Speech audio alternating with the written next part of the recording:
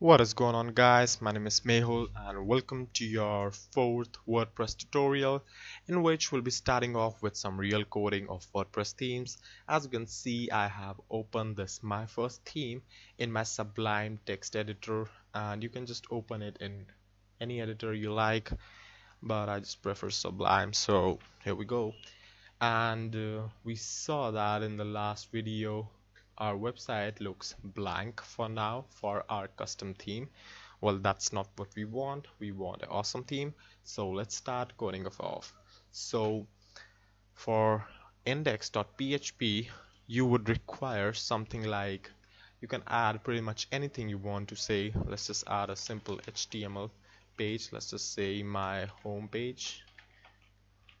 Let's just say hello world, pretty much our first hello world with WordPress themes, and go to your website. You can see that you get hello world, and if you resource, it's pretty much same as if you have written a simple HTML document and opened it in your favorite browser. Then what's the use of WordPress? Well, actually with WordPress you have access to PHP. So if I just activate this 2015 theme and go to my website, you can see we get this hello world post, and if I just create another post, let's just say this is testing, mic testing, not really, 1 2 3 1 2 3, let's just publish this off, and on our homepage you can see that we get two posts right now, the testing one and the hello world one. So when I activate my own theme, you can see that nothing appears but a simple hello world. So what makes the other theme work like that? So that is basically the other theme is querying the database, and the database is actually this localhost phpMyAdmin WP, and right here you can see that this is WP post table, and this table contains this post right here, this mic testing, and it is a couple of times because I guess one of its occurrences is sort of a draft or something, is a revision, so you don't need to worry about that very much. So let's just close and get rid of that, and pretty much just write some code to display our post. So here goes the PHP, and since WordPress comes with a lot of methods inbuilt because it's a framework, so it gives you a lot of things itself before even you start creating your own things. So for example, you have a have post as a method, a function you can say, which returns a boolean value if your database, the database, this one, this table right here, if it contains any sort of post values, then this have post would return true. So you don't have to do connection is my SQLite connect, no, not that stuff. WordPress would take care of that for you. So you just have access to this direct method. So you're gonna say if have posts, that means there are some posts available for us. Then you can say while have posts, that pretty much means while this is true. And so you have the post, and as long as you have the post, I want to call this in the post method. Now what this is doing is that pretty much, as I have told you, that have post would return you a boolean value depending upon the if the database has some posts or not. Well, I didn't tell you the complete thing. It actually returns the index, whether a post is found at that particular index or not. So for example, if your ID starts from 1, it would say that have post is true if it founds a post at ID number 1, and it is false if it doesn't found a post at ID number 1. So the post would increment the ID of the post that have post is checking. So consider it like this. So when the loop enters, you have post as 1. Let's just say you do have ID number 1 or post 1 in your database, then the post increments this particular value to 2.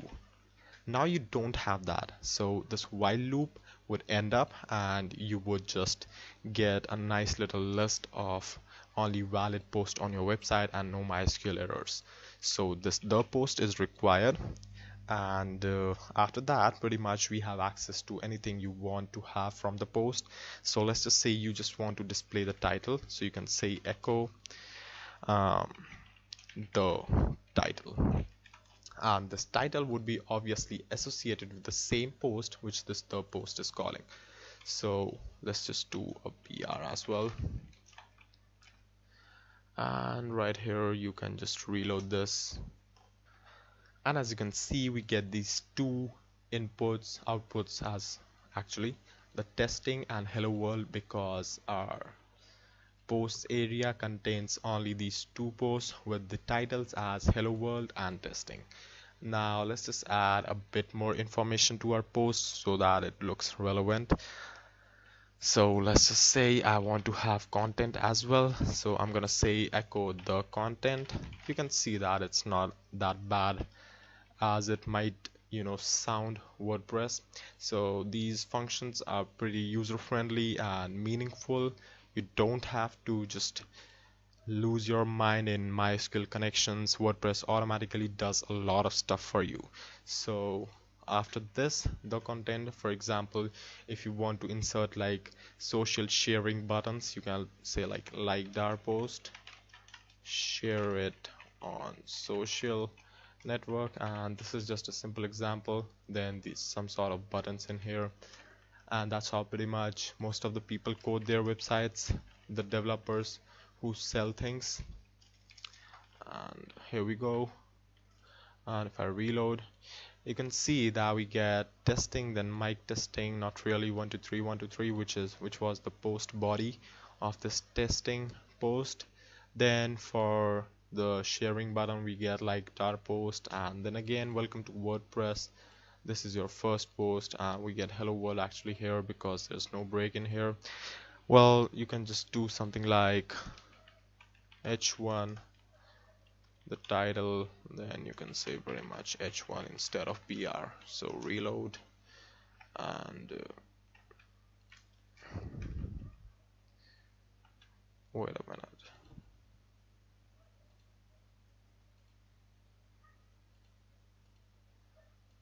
Okay, so looks like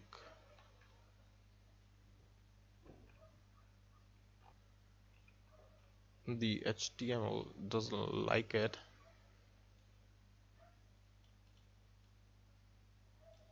Okay, so looks like WordPress is sort of automatically adding the p tags, and yes, I know that WordPress does that.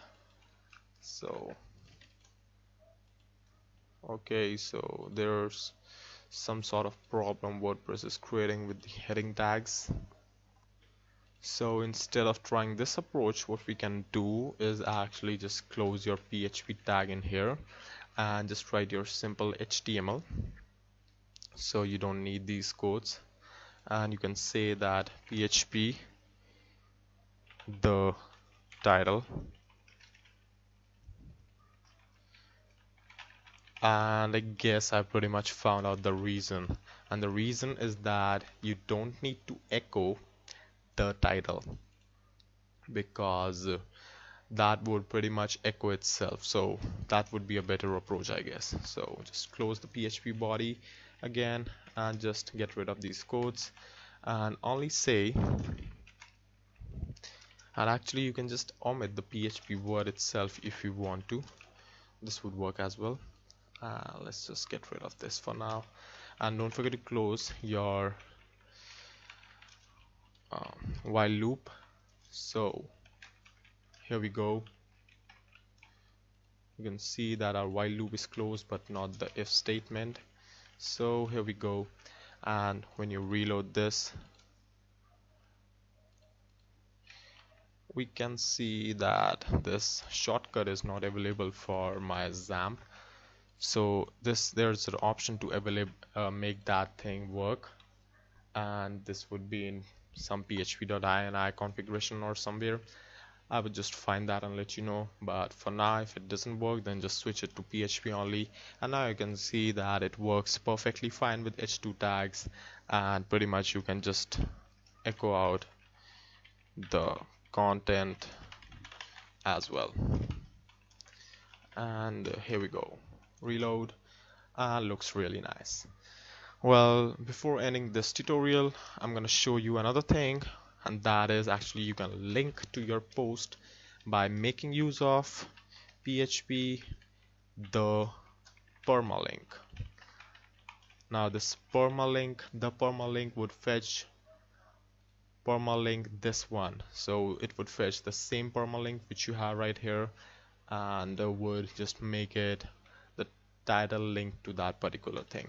So this is my ahref, and there's a closed. Reload, and you can just go to that particular post as well.